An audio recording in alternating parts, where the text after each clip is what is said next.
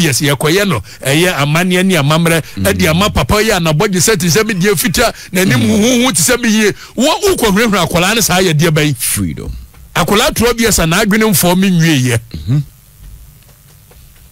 na ebi akola nko be reason big exactly mo se papa mo fa man nto so ne ehwere nim obi a mumu ni ka ewom ani apia wo se papa ni ana woni yemwa na wo 63 years akola 12 years gina wanim etinya ofere enya ofere adofo bra ye di eye Easter na je so kopiem onungwa so a na ehwo aye butubutu abayo a chese afekra na ofifa ba a obenya be 12 years ne ho sem abeto social media no so say chief priest bi a chese owo eye nungwa ho aye frene se eye Gborbu Wulomo ono ena na oware eye abayua no a wo hwe videos ana etwaguo wo social media so a na kire se yesoso eniema ye de kwaje obi aware se nya ye gi aware na ye de eniema hodo ekoma oba na ye ba be ware no sa pepepe ena ware no ekoso na according to eye story no wutietie mu na kire se eye amamre a eda ho no se ewo se eye Wulomo eware eye abayua afi na wonya eye 12 years na no ena papa na nkasa de mu nhwemu bai wabra nsem no beje ntwe ha wo social media so no na wo se obeyi ne ho ano na nsem obeka ye ene se eyade a ono no nya so oware abofra na wo 12 years no ne na kwakotena dabi omompese eye bema ememma besoso abayuwa ninti no eyade omo ware no na mom abayuwa ne betena ne ba bi se school no okwa obekoso no akọ na mom onyini du ba bi a no ne chief priest no aba betena arofo na we ne mu aye om de bai eno na Ghana Police Service and so the letter at beto abontin so chirebu says see ye ka say abayuwa wo 12 years no ne maame akwa kopie mu police fo akache omo bom ho ban investigations egusu so a ekoso ewo ho se Wulomo den ka no se onware abofra owo eye 12 years adofo se mo beto abontin so Okatakyie Afrifa pay Angel FM so no se be ontwa mo Wulomo de na adan adofo chema intipanifo wo krom ha a omutena se ye gi abofra owo 12 years aware na wotie ne ekoso aware na se de na esenya aware bia keke o eya aware so buye pa yenko tie ensama Okatakyie Afrifa ade tudwa na asa na we komamka wo se tap send asu Europe, Canada, US, UAE, Australia, wo send this car e de abagana wo de famumo account anase bank account Zpay wo Netherlands wo de ideal payment ko Play Store na se App Store na download the tap send app no o download we bebisa so promo code and one is wa de party video show wo UK asem de any set tap send wallet about the amount wo use tap send app na obetimi create wallet e wo so wo wallet ni bi so dia na asem de no obe save up to 50,000 Ghana cedis. That is all the ayo transactions be up so de sempo be piemu e wo krodua mu ha aye Ghana ha na opese odi sika na wo wallet ni mu no ayo transactions so no so akwanya no wo ho a obetimi use aye wo tap send wallet no e de di udwuma bi opese wodidi yenko tie Okatakyie Afrifa wo aye Angel FM so yekoba ya to aso e de amount exactly ni aji we ye di o ya ji adi aji ya ji adi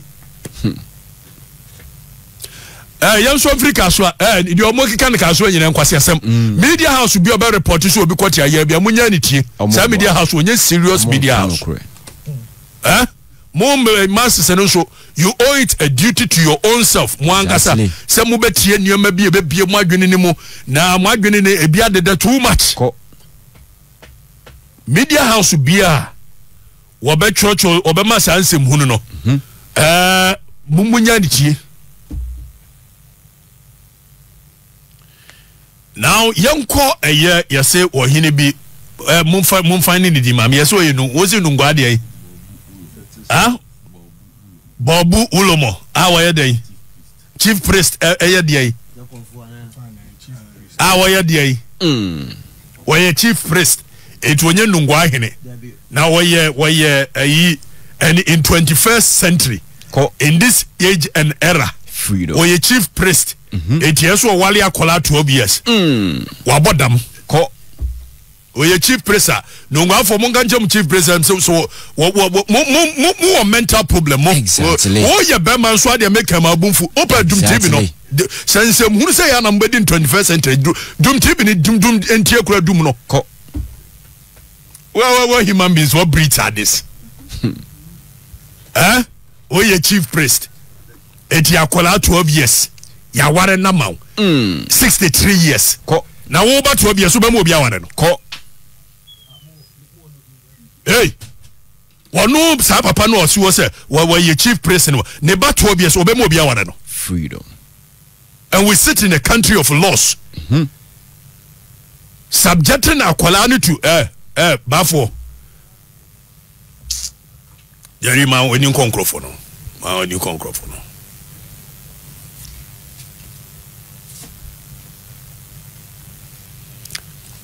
Oh, 63 years. Oh, say, oh, ware akola idea 12 years. Now, the foolish excuse of the buy and say, yeah, ware na mano. Not that on the chief priest and the betna. Name yeah, ware na mano. Say, ya, akola no, ye mema will not worry her. So, when she comes of age, near the nakoma. Emwasu. Sa 21st century, this kind of thinking does not belong here. Exactly. Akola 12 years and waka chose person what is our papa. Ko. Hey. Sa akola 12 years and waka chose person what is our papa na. Freedom. And in this age and era, we keep on doing this kind of barbaric customs. Exactly. Subjecting a young kola to this kind. And I mean, what one hour about 12 years. When you just see a chief priest, when he's 63, then a body say fita, I gonna done 3 more. I gonna done 3 more. Or so I wanted 12 years child. Oh, I can't almost a custom. So, and Ben Von Jamia custom, bini custom ta. Ko. Say ya mamere no amamere tantan say akola 12 years say ya ware na mano na say be ya a word of na wo papa pen 63 years it wo years ade rekwa. Does it make sense to you? One kasa what trasia or conscience does it work? Near to my money also so mfunu so in this age and era say ya ware na mano na say be ya mema no hana dwene na ye we omo je so mo de reasons bawo we mesi wontie bia jatie tuntibi no so chim koto be fufuro jai sorry so sensem funu say ya na so ntiem bio how can human beings are this in this age in this era ko si custom kire say akola di 12 years ye koye no eye amane ani amamre e di ama papa ye na body set se me die fita na nim huhu ti se me ye wo ukohwehwe akola ne sa ye die bai freedom akola 12 years na adwene mfo me nwie ye na ebi akola nko be reason big exactly mo say papa mo fa man nto so ne hwene nim obi a mo ni ka ewom ani apia wo say papa ni ana woni yemwa na wo 63 years akola 12 years gina wanim etinya ofere enya ofere in the name of custom freedom in the name of custom nyama tan kan say ya mo so e wo kroma in the name of custom abakwe we anyway kwasi mahunu bibi na meka we anyway you doctor ka we anyway eti wo ba wo nipa na wutie mi a wo so nsem funu sei so wo ba ba mi ya ni sei wo ba tro bia so ba mi ya ni sei jari we anyway in the 25 papa penimu a wo abodum kam wo ye kia se dwene de ye nyansa ka dwene ba wo dwene deep na papa penimu in the name of ye culture na mudi nsem hunu sei se Gborbu Wulomo ye bosi offense gbon de Gborbu Wulomo eno so yi we ukoye obeka se nananom se nananom nka hwe dabi ahonhom ne nka hwe atro we ye pedophilia we ye pedophile exactly if you are interested at this age if you are interested in 12 years you are a pedophile that's all it's that simple exactly and I the question nananom se nananom beka se na nananom nka hwe nananom ni nsamfu sei nananom no omadwene mu abobe wo mo nka nsem hunu sei sa pepepe nana bia obeka che se ware akola 12 years na nana so waboda mu asama do freedom nana bia wo ya samado a saa na mo ya na mo ma ya nananom som ya anya akono ankwase asem mo pa die na mo de akwose ya nananom som sa pepepe se na nananom se mesi nananom bia wo mbetena samado be kan kwase asem se no wono wabodam entie saa nanano freedom mo mi anya nioma bi kuro mo ha ne ho ntoye de be no no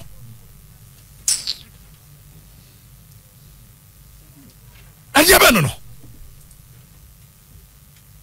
mahunu bibi na meka bibi ba ko ndia bando no edia bando no aniema kankan niema fin aniema nyansa nim na papa panimu wona asie se wote nananom nkodwa so ana ye Wulomo na dia ben na hunu na nti wo nananom de omuntime nwena adwene pa da bida akwala to obies 63 freedom what in 51 solid years na anya ni pa bonefo a wo ba to obies wo be mu obi abaware in the name of culture sa pepepe sa akwala ne ba opeso odwene deep akwala ne peso obeye niema akese now no man limited ni to nkwase asem wo de make wo ye bema ma obumfu ne bedi nkwase asem wa ne hwade men try ba wonu bibi a muso meka bibi sa pepe isemfunu wei wo ya Wulomo o se Gborbu dia wo jari wo na ani momo aye Gborbu Wulomo Gborbu Wulomo mo fa ne picture ba ko ne betu so bia hwere nim mo fa picture ayi na ni maku brensi ama na bosomfo wono na ti asante konfo ayi bosompani de boa eye asante bedu de du ye konfa no che bosom no na ni maku brensi ama na tia no dabi emfre no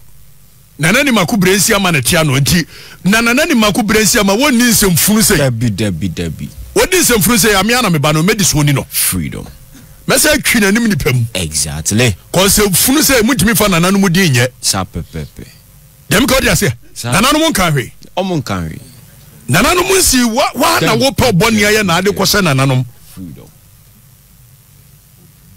papa panimu akola to bi asigina wanimu a yesi ya ware no ama na wani agye in this age in years era Africa Ghana sa akuru we friend Africa yo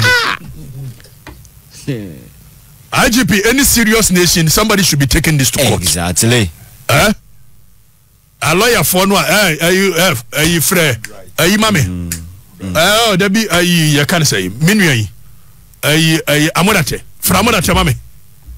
na won prepare no ho na ye hwehwe ba bia mra ne da ye mpagya wo mu ko gina court ne nkwase asem yi pagya Framoda chamame ye hwehwe ba bia mra ne da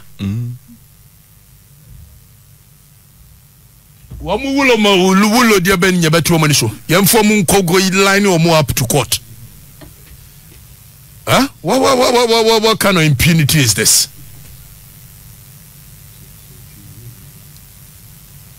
Amudata one wa freni wo monitor de me yi yenko yanim won hwe ba bia mra ne da sa ne yempaji wo mko gina court sa pepepe in the name of custom tantan said yes so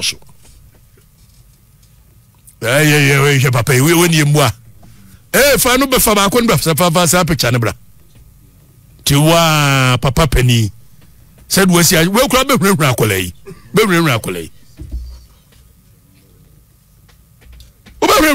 63 years. Some me kware akola 2 years.